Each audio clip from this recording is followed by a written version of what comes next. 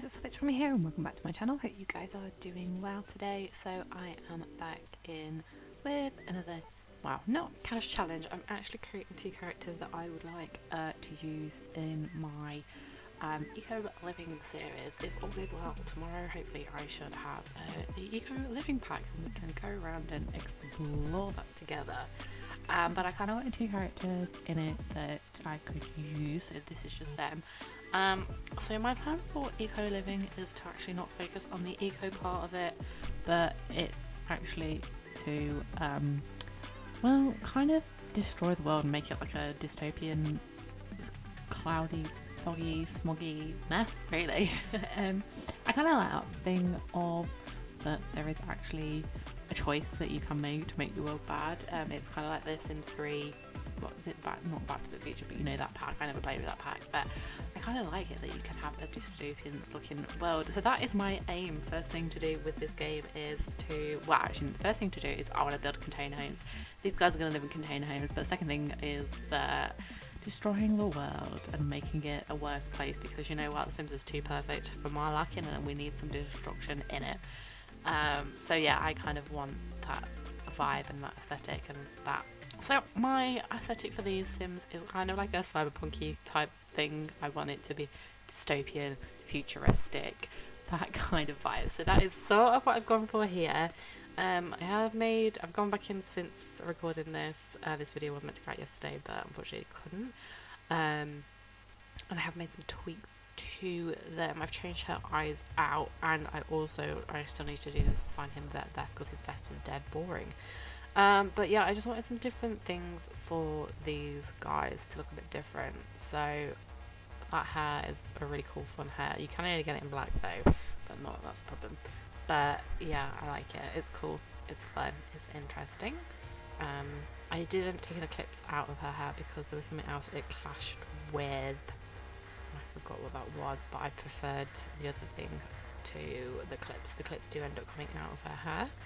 But doesn't she look so cute and innocent? But she's like totally badass and stuff. I did actually download a katana sword as well, and I was like, maybe she should have a sword, but I kind of wanted it on her back with it in her hand, and I was like, I don't know how having a sword will do, but yeah. I don't know, because I've not seen, because obviously, you know, the Game Changers had the packs, only a few of them did, and then the rest of everybody else got it yesterday evening, and I don't know, there's not many videos that come out on it yet, and nobody's really talked about the aspect of making it a bad world except Plumbella, but I don't think she explored that. I don't know if she did explore that. I know that she kind of wanted to make it Smog Town and stuff, but I don't know if there's any traits or anything that specifically bump it up that's something that we can explore together to make the world a worse place. Yeah, so these clothes, custom content clothes that I found online, if you put in, I put in like cyberpunk, but if you put in like fantasy stuff as well, this creator comes up for that. There is some trousers that she's supposed to wear with it, but I didn't think it kind of went with her aesthetic, and I do end up changing the top, even though I do really like that top. I think it's cool, but nothing went, and it clipped really bad on quite a lot of things. But I think if you put it with the trousers it goes, but I just didn't like trousers on those trousers. I didn't like them. It didn't fit with her vibe. And I could do quite a lot of top that I ended up going for in the end. I think it's fun. With the big baggy sleeves. She's also got like a thing on her arm as well. I don't know if I put it on yet. I don't think I have. We'll see it in a mo. Where it's like a screen thing on her arm, like an intergalactic thing. It's a futuristic kind of vibe that I was going for. So yeah, we'll see it in a sec. But that's kind of what I wanted to go for, this cyberistic, punky, futury, bad, dystopian look.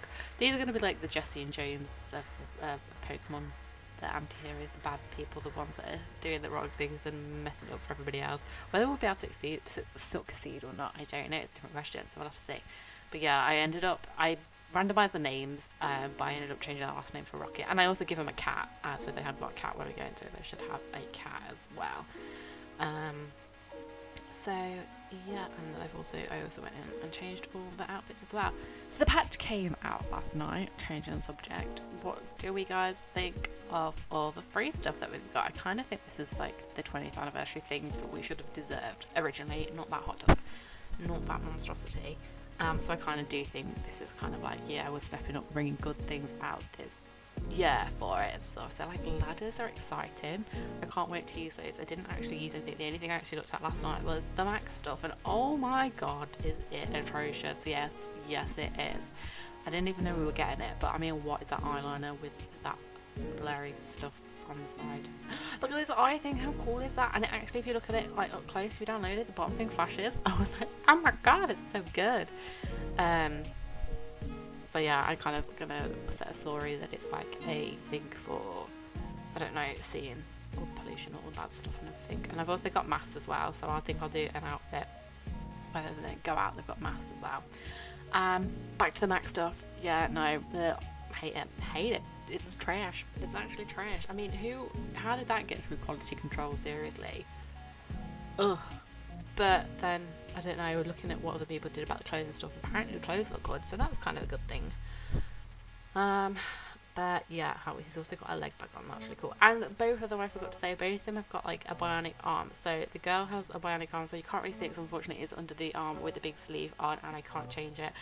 It's a tattoo, and it's a proper bionic arm, so she's actually lost her arm. And this is another arm piece. Obviously he's still got his arm, but it doesn't quite work right. So he's kind of got a robotic arm, which I thought was fun and different, interesting, and sort of futuristic-y. Though Sims need to step up their game and include disability in this game. They're the only people that don't have representation in it, and this is a life simulator, and fortunately or unfortunately, whichever way you look at it, disability is a thing and it needs to be included 100%. 100%. Oh, you can kind of see it there, so you can see her white on her fingers and stuff. So it's cool. So she's called Phoenix, and I ended up going a couple of randoms for her because I couldn't find anything, and I was like, what do I call them? I was like, I'll do a couple more random others, and she came up with Phoenix. They have got traits for now, but I will see if there is any bad traits and change them. I don't think there will be. Oh, that was an accidental pose. She's like a pregnant pose.